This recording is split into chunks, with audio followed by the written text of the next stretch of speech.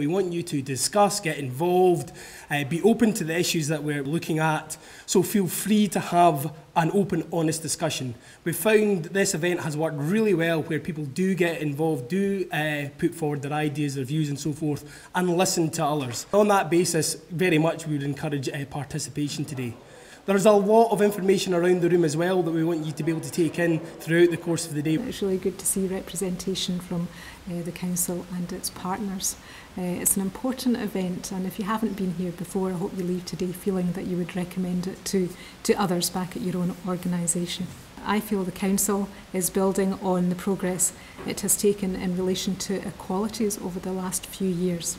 South Lanarkshire Leisure and Culture Limited is a charitable trust which employs circa 1,200 members of staff and includes several hundred tutors, coaches and casual workers. South Lanarkshire Leisure and Culture are committed to the principle that everyone has the right to be treated with dignity and respect.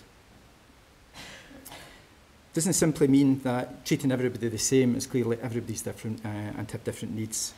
So it's about being fair. I'm the Lanarkshire Gay Men's Health Promotion Specialist, funded by NHS Lanarkshire. We all have a religion or belief, we all have a gender, we all have an age, we all have a sexual orientation.